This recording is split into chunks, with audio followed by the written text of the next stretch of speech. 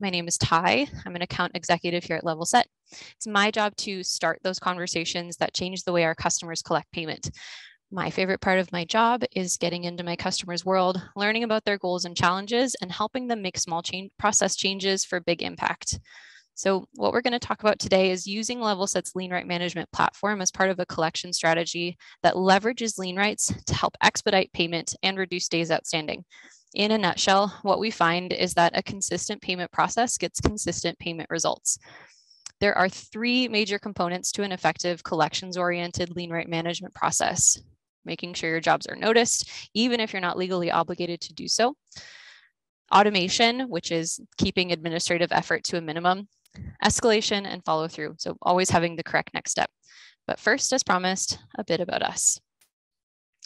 Levelset exists to help contractors and suppliers get paid, protect their lien rights, and avoid potential payment problems in order to grow and thrive in the construction industry. The construction industry presents some unique challenges when it comes to getting paid. To solve those challenges, we provide free resources like our payment profiles, educational lien law guides, and other payment solutions.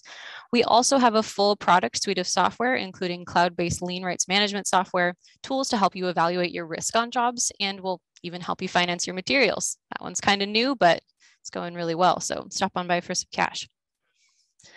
I do want to remind you again about the Q&A box. Please use it a whole bunch. Gives us something to talk about and makes it really relevant to you, so please be liberal with those.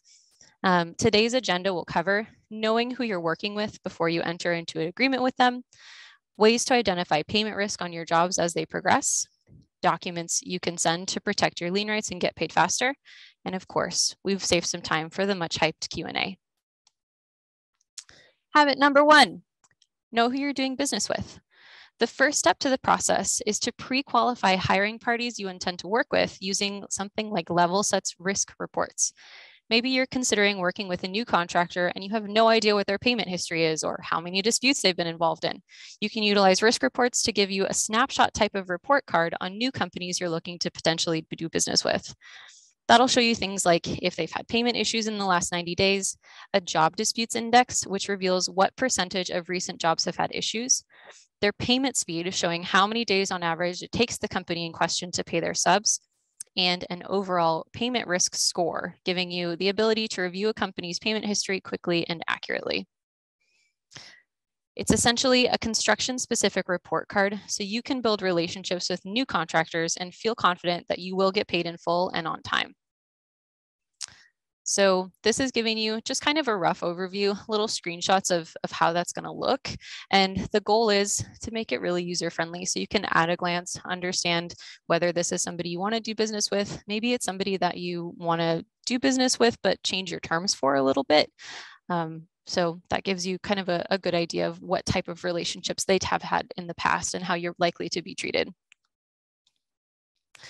So once you've decided to work with a contractor based on the information provided in your risk report, and you've sent out the correct preliminary notices through the Levelset platform, we now want to make sure that you have that same level of visibility throughout the project and can address any payment issues as they arise. Job Radar Premium is that tool that provides you with valuable alerts that help you monitor the flow of payment on your job. You'll see things like payment issues for other subcontractors and potential payment delays, lien alerts letting you know if somebody else has already filed a lien on that project, or if a company on your project, say your owner who has all the money, has filed for bankruptcy. And for those of you in states with notices of completion requirements that are going to change your lien deadlines, you'll get notices for that as well. So, in California in particular, we're going from our standard 90-day deadline to a 30-day deadline. And you may or may not get that notice of completion on a reasonable timeline. So that can be really, really helpful. The information that Job Radar Premium provides will let you know what's happening on your project in real time, so you can focus your collections efforts on making sure your payment is secure. Maybe you're like some of my customers who don't typically send out prelims to GCs who they've worked with in the past. Job Radar Premium is a great way to make sure that you're keeping tabs on those jobs without negatively impacting those relationships, because we know how important relationships are in construction. They're pretty much everything. Maybe, well, I like to think of Job Radar Premium as keeping a bird's eye view on projects you're on. Consider it insider info that isn't available to everyone. So taking all of those infos that you would normally get through something like the grapevine, but we're giving you actual data. So it's not just whatever your friend Jimmy told you. Last week, I spoke to a new customer who was very interested to know if a lien had been filed on a job they were about to start supplying materials for. There happened to be a lien on that project, so they decided to go with cash on delivery rather than their usual net 30 terms. They still chose to take the job. They just mitigated their risk of non-payment based on real data rather than a handshake or a gut feeling. Habit number 2, make yourself visible in the payment chain. Depending on what state you're working in, there are some documents that might need to go out at the start of a job to preserve lien rights. That's right, way before a payment problem has even arisen, you might have to send a lien-related document in order to have your rights later on. You can automate these documents within Levelset so that you know you're always protecting your lien rights should you need to leverage them later. Generally, the first document to go out is something like a prelim. These can vary from state to state and can have all kind of different names associated, such as notice of furnishing or notice to owner or pre. They all do pretty much the same thing, announcing that you're on the job and expect to get paid. After that, a simple payment reminder can be delivered. It's something that you would send out after the job is complete as a friendly reminder that you're ready to get paid, but you're still leveraging those lien rights just in a little bit more of a casual way than kind of like escalating to, threats of lien. It's easy to ignore a friendly reminder, but the word lien seems to help everyone find their checkbook really fast. Habit number 3, exercise your payment rights with notices and liens. There are a few documents you can send either manually or automatically within Levelset to further escalate when you're not getting paid on the job. A notice of intent to lien is a formal notice that you send to your customer and the project stakeholders, so everybody above you in the payment chain who has your money, to escalate that demand. It functions as the final demand letter or the shot across the bow to give folks a chance to avoid legal action. Most of the time, these three steps of creating the transparency, formally or informally reminding, and then escalating to notice of intent to lien are enough to get folks paid without actually having to take that legal step. Again, creating that consistent payment process. Additionally, what we find is that leveraging rights early and often is a good way to be first in line if a project does go south, such as in the case of bankruptcy. To be clear, you can file a lien with Levelset. Just want to make that really clear. We aren't in the business of selling liens, but if all else fails, if you do need to follow through on this process, we want you to be able to do so. We know that legal paperwork can be time consuming, of course, both as a subcontractor and as a hiring party upchain.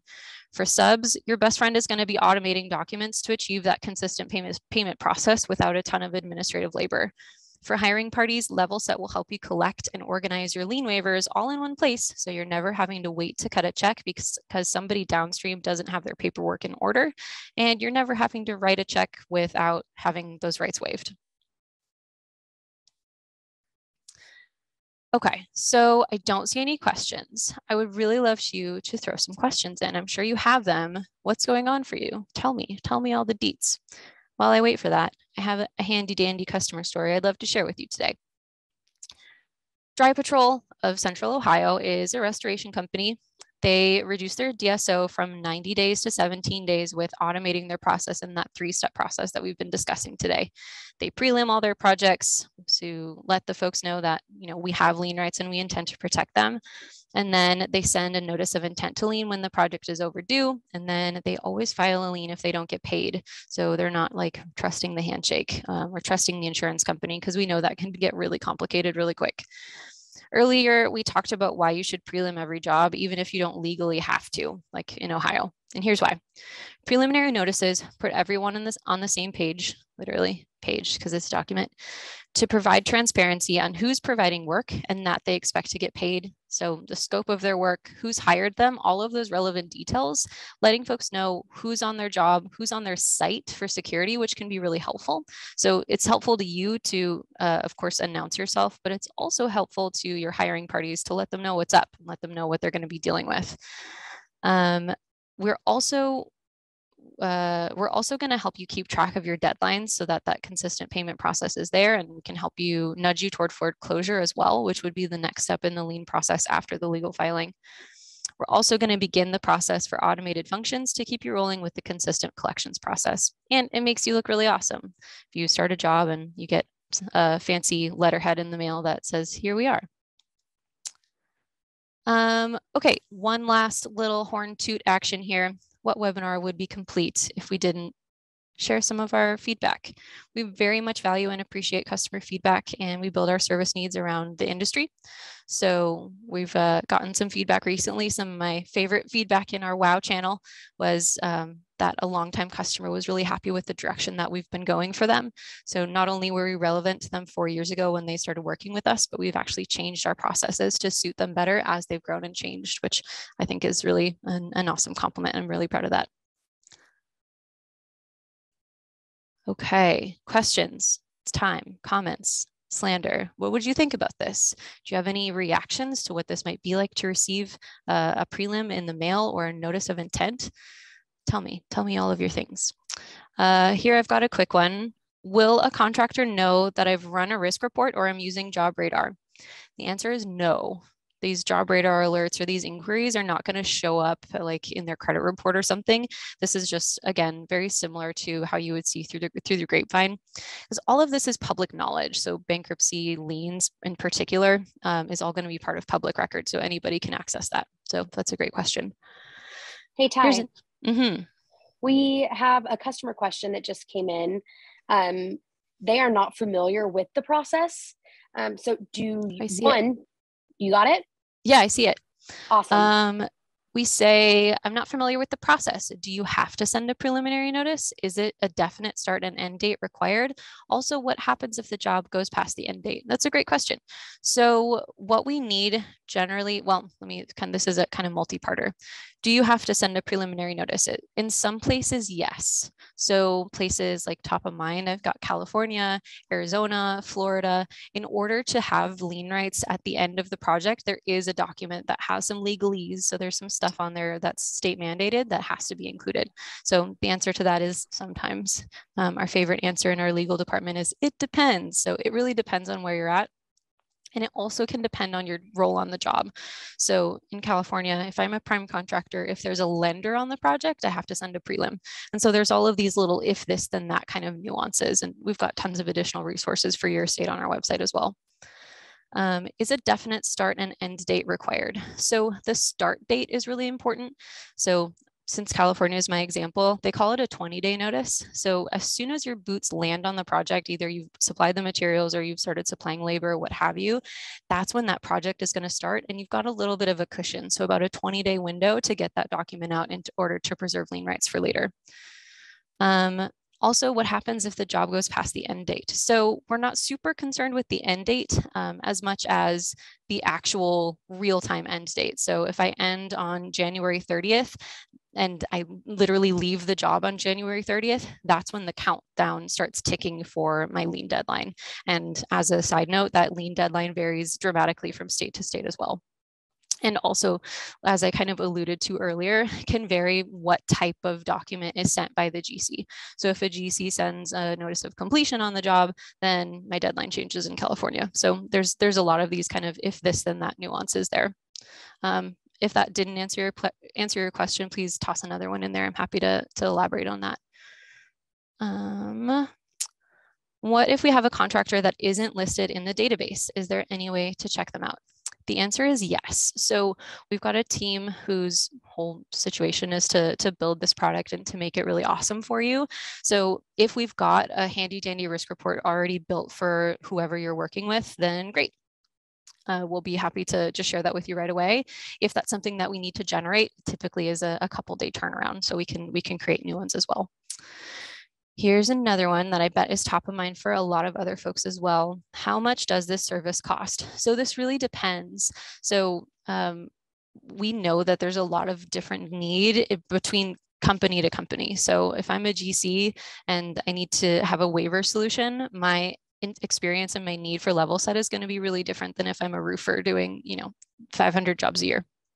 So how it works to get the pricing is first we make an evaluation. So you scan the QR code that I'm about to send you, then you and I get together and kind of talk through some of your goals. And we figure out, okay, does Levelset really apply to me? Does this make sense for my business? And then we build a plan together based on things like your job volume and your feature need and your typical location in the payment chain, that kind of stuff. So, you know, the short answer is stop on by to figure out, because I don't really have like a price list or anything. Thanks for the questions. Look at us go.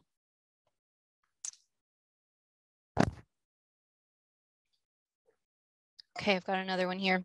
What type of information does Job Radar show that would matter most to me? I didn't address that one, did I? I don't think so. So again, this is going to kind of depend. So things like bankruptcy would be coming down from the owners. So if you're a project owner, or if your GC company or somebody else above you has filed for bankruptcy, that's going to make a dramatic difference on your steps that you should take. So, you know, it can get really messy. Typically, folks would get advice to file a lien as quickly as they can so you can get first in line. Other things like the payment rhythms for other contractors. So say I'm a drywall contractor and I find out that somebody after me on the job, like the flooring folks, have already gotten paid, but I'm still waiting. I'm going to want to figure what's going on here. So either like I'm any day now, or I need to start escalating and start kind of figuring out who has my money and kind of focus my attention. So it can really vary. Yeah, I hope that answers that one too. How will I know what documents to send in each of the states I'm working with? That's a great question. So we've talked a lot about the kind of weird state to state nuances and location, or the role nuances that can come up. And when we're talking about Levelset, and this is, you know, what we do, everything that is going to be compliant within your job tracking. So our subscription customers will have access to the deadline tracking features of our website, which is going to automatically fill in based on my start date, my location, and who hired me. All of those weird nuances will be kind of filled in, those blanks, and we'll provide you with the correct and compliant documentation that's up to date. I want to make it really clear that from our subscription side, this isn't a system that's like running away from you. It's not like we're going to start leaning all of your friends, right? Like that's not what we're here to do. We know that your relationships are precious and are really the backbone of your businesses, and that that really matters to us as well. And thanks for the plug, Kiana. We've also got some state-specific webinars coming up, so stop on by for that, especially my Texans. My goodness, we have quite the scenario here for our lien rights in Texas. But yeah, just want to make it clear that you are in control of what documents get sent out. So of course we'll let you know what's required for your state in order to preserve your lien rights. And then we've also got some best practices or collections methods that we know work, and we suggest that you take advantage of and utilize for your business as well. But I'm not going to start sending payment escalations when you know that, you know, this person is gonna get a windfall from their aunt in a couple days. So like you don't need to necessarily escalate on day 31 on 30-day terms kind of thing.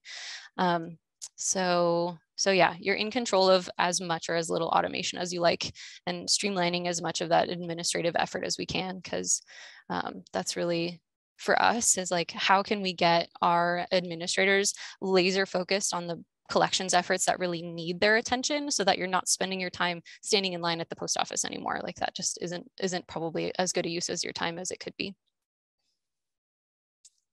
Okay, any questions that I missed? This can't be it. This can't be it. Don't you want to know a little more about Texas and how complicated and confusing it is?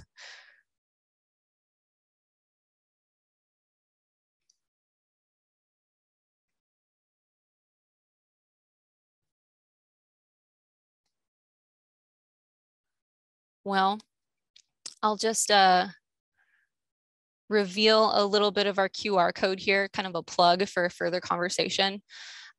So for us, everything's really done on a person-to-person, typically on the phone kind of a situation, because we know how nuanced each of your businesses are. We know that, as I mentioned earlier, a GC and a roofing contractor are just not the same business, and you have completely different needs. So, if I'm a subcontractor versus a prime, if I'm working in Texas versus California, these are really big differences. And I want to understand if Levelset applies to you. I want to understand how I can help. So stop on by, give us a zap, and myself or any of my suitably jacketed colleagues will be happy to have that conversation with you and help you make that evaluation, build you the correct pricing, and start changing the way that you run your collections process. Thanks, Alita. I hope I pronounced your name correctly. I'm glad that you are able to utilize a lot of the steps that we talked through here. This 3-step process can be a pretty big game changer. No questions about filing liens. What are your payment problems? Everyone has a payment problem that you're still working on collecting. Give it to me straight. Oh, good. Tell Mary Beth about Texas. I'd love to. I have 9 whole minutes to fill here, Mary Beth. Thanks for the backup. Okay, so Texas is a little bit weird. And I kind of with every single call I do, I'll pull up the rules. So I'm going to have my rules down here below. But essentially, there's not a preliminary notice requirement in Texas, but instead of the prelim requirement, you're going to see what's called a Texas monthly notice. So for most folks in Texas, I'm sure you're familiar with the 15th of the month, how there's a mad dash to get these documents out. And it's kind of like an adversarial document that has to go out in order to preserve lien rights per invoice. So everywhere else it's per project, but here in Texas it's per invoice. So you'll see if I do work in January and I still haven't been paid in March, and it's based on if it's residential versus commercial, the calculation's a little bit different. But I think this one, what I'm using now is an example for commercial. On the 3rd month that work has been performed and unpaid, I'll have to send a Texas monthly notice. If I still worked in February and I still haven't been paid by March, April, then I have to send 2 Texas monthly notices. So it really is, it's a beast. It's a beast of a thing to understand. And it's the 15th day of the 3rd month or 4th month following the work performed or unpaid. But if it was just a one-off, then that starts the lien deadline, which is a little bit different for commercial versus residential. So, that's super high level of what makes Texas complicated. But good news is they did remove the notarization requirement, which is a big sigh of relief for a lot of us here at Levelset, because that was a big pain in the hiney. Do you find sending a follow-up email after discussing late payments is effective? So that's a great question. And a lot of the folks most of the folks that I chat with, more than 50% of the folks that I chat with are coming to us because they have some kind of problem that they're trying to sort out. So they're like, hey, I worked this job and I still haven't gotten paid. What do I do? And I'll say, well, what have you tried so far? And they'll say, well, I call an email. So that's certainly part of a really good solution. The problem is that if there aren't any teeth behind something like a follow-up email, say a lien shaped teeth where they know that you actually have some leverage to do something to get paid, it can feel a little bit, it can kind of go into the dark abyss. And these folks are really savvy. Hiring parties can be really savvy. And so sometimes they'll know, and hopefully this isn't happening, but sometimes it definitely does.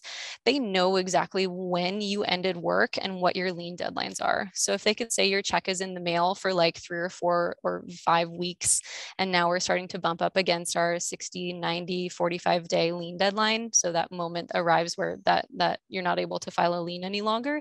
They know that they can pay you at their leisure. So it's not that emails are a bad thing. It's just that making sure that they're backed by a genuine leverage and a genuine next step that is going to have some teeth to it is a really essential part of it.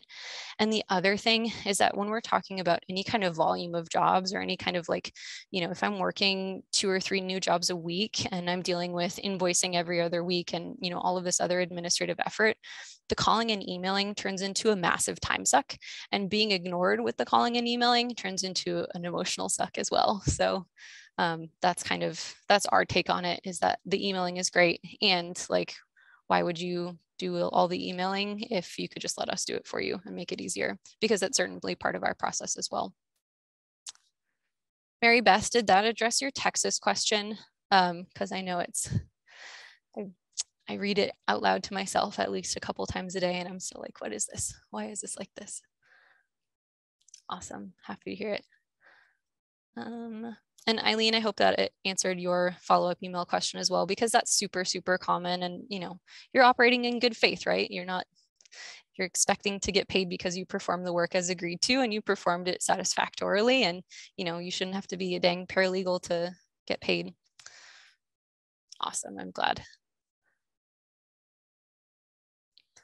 All right, well, unless there are any other questions, y'all know where the chat box is. I hope that you'll give us a zap. I would love to kind of understand what's going on this little QR code here. I'm gesturing with my mouse. I don't know if you can see it, but I hope that you'll swing on by, make an evaluation for yourself, and kind of determine, maybe I'm ready to have a little bit of time back in my day toward other things like HR and all these other hats that y'all wear out there in Chatland. So thanks a lot for your time today. We'll cut it just a tiny bit early, and we'll see you next time, hopefully for a little more state-specific webinar action.